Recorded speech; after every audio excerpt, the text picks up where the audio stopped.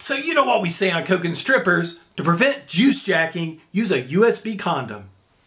All the time. Hi, I'm Monte, and welcome to the next exciting episode of Coke and Strippers, where you always get the full Monte. Today we're going to talk about how to keep your cell phones and other devices safe from certain kinds of attacks, hacking attacks, known as juice jacking, using a device called a USB condom, like this one. And before we get started, I want to say thank you. Yes, thank you for watching Coke and Strippers, for liking it, for leaving comments, for sharing it with your friends or with your enemies. It really helps. And before we can trust this USB condom, we're going to have to take it apart. The concept here is that your phone has a USB port, a serial connection of some kind, and that it can be attacked over that port. Somebody can try to hack it, not just over the Wi-Fi, but over this port connection. And if that occurs while you're plugging it up to get power, that's what we call juice jacking.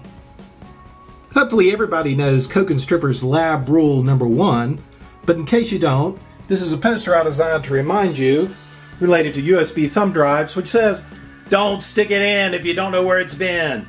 And our protection for cell phones and juice jacking is similar.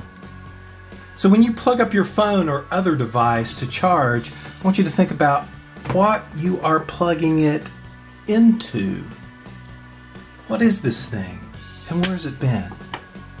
In particular, I did a DEF CON hacking talk several years ago about attacking USB. You can go back and find that online if you want.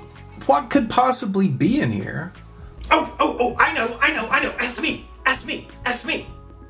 As a matter of fact, there could be a computer that will talk serial data out this cable and try to attack your phone, try to put malware on your phone, try to steal contact information off or images. We've seen these attacks potentially in the wild, and I believe every year now DEF CON has their wall of sheep, where they also have their charging wall of sheep. If you go charge your device there in their free charging station, it will attempt to juice jack your phone. So, what do we do? Well, one of the things that we can do is to use a USB condom, like this one. My buddy, Trooper BR549, picked this up when we were at a security conference where I was giving a presentation.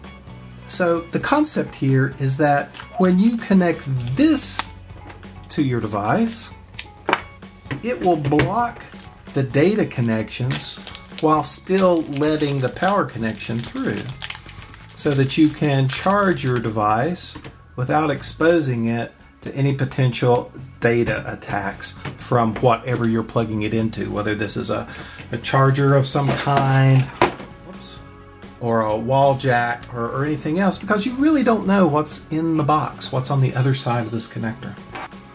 So on your USB connectors up through USB 3, you have 4 different wires. You have a ground, you have a power, you have a data minus, this is D minus, and a data plus. So this concept says, let's allow the power wire to connect to your cell phone. I think we'll put a little antenna on there.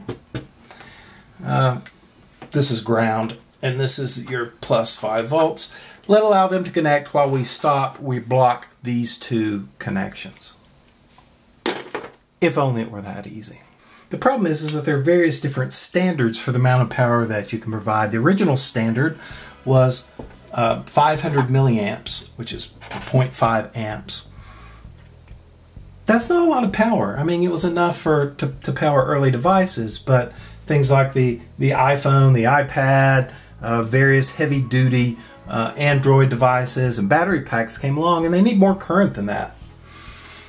So Apple came up with a standard for their iPhone that was a 1 amp standard, and they would signal that the phone could draw this 1 amp by connecting these data lines through set of resistors. They're using a resistor divider that would set this data line that went to the phone. Actually, they do both of them to certain voltages. And so by setting one set of voltages using one set of resistors, these are resistors, you could specify that, oh, it's supposed to be this charger can provide 1 amp, and you can draw up to 1 amp. They also came up with a standard for 2.1 amps, which used a different set of resistors. And this device could draw up to 2.1 amps from this charger. And you may have run into a case where your smart device says, wait a minute, I'm not going to charge from this charger. This isn't an approved charger, or isn't the right charger, or I don't like the color of this charger, it's purple. And that's based upon the signaling primarily on these data lines. Later on, then they came up with standards for things like battery chargers, where it's really designed to charge a battery of some kind, or charge a battery in a device. And it's not going to have a data connection ever at all. You might actually have a data connection if this is a computer. And that computer might be able to provide different amounts of power out its USB ports. I think the old standards were about 1 amp, probably 0.5 amps. Long before there, you would negotiate those up. Newer ones maybe more. But if this is a charger only, and there's not going to be data, and it's designed to charge a battery, then one of the standards says, let's just connect these two wires together. Let's short them together. And we could do a whole episode on the power charging standards and testing the power charging, how to make things charge faster. I did a lot of work with that a few years ago. If you'd like to see a big discussion on what cables and chargers and combinations charge faster, leave a note in the comments. Today we're going to use this thing to be an air charge device. This is just a wireless router that I use to serve up files when I'm someplace where I'm not sure if there'll be Wi-Fi. In any case, the only reason I'm using this is because the battery on it is really low. So this is our stand-in for our cell phone today. Today we're going to use this device, which monitors charge voltage and current. Hopefully the voltage should always be around 5 volts. It can get pulled down a little bit if there's a lot of current. And this is our current, in this case 0.87 amps or 870 milliamps. So when we're charging a device, since the voltage should be right around 5 volts, the amount of power that this device gets is based directly on the amperage here. So now we're going to attach this USB condom that I've got and see how it affects charge. So in this charger, we still see about 0.86, 0.87 amps. So that's about the same. And if we go to this charger, we see 0.84, 0.86. So that's a significant increase. This device is charging much faster through this USB condom. Let's take this condom back out. If I can do this one-handed.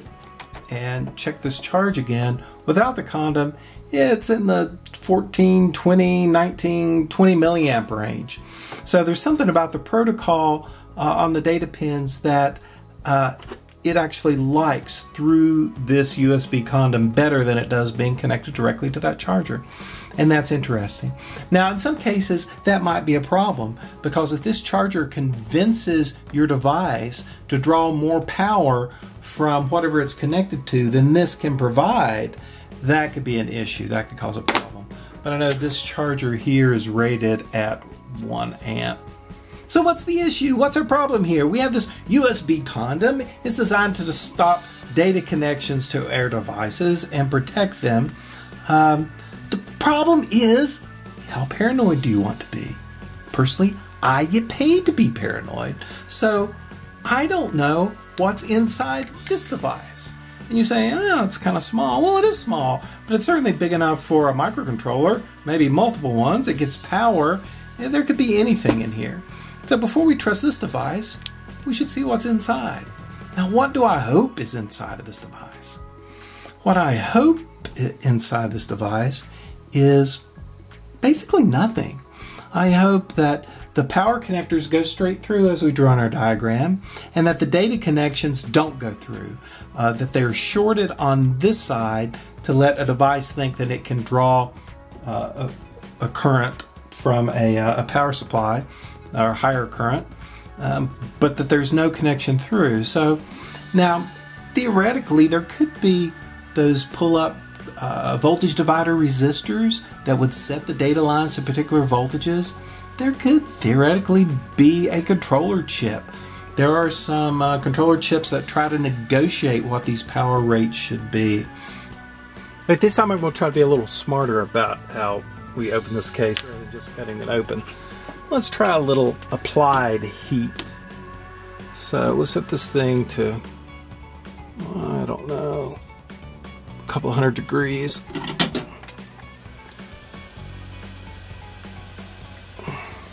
And we'll give that a shot.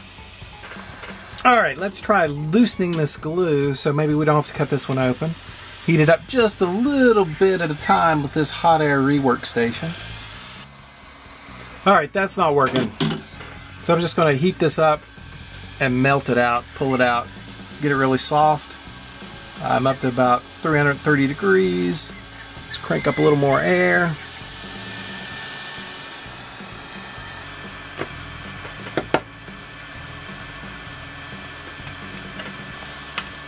Oh, there we go. Just need to pull that off the back, and we have our circuit board. Yay! Alright, well that looks pretty good. The only thing I see in here are 3 resistors. There's no chips, nothing but those resistors, and we can measure those and see what they are. Theoretically, you could put a chip inside of this connector if you wanted to go real intelligence agency on it, but here's the easy place, here's the obvious place. Actually, not only is it obvious, you know what would be, now that there are these connectors up here, you know what would be fun? Would be to put a malicious chip in there and then put it back together. There's plenty of room. Alright, for grins, let's see if we can get a multimeter on these and just see what the values are. That one looks like it's about a 61.8 kiloohm. R1 61.8. R3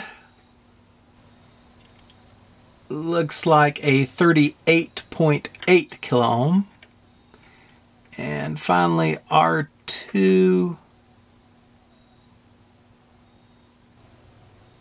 looks like about 2.5 ohms, more or less. So all in all, I like this little device. It's a good concept.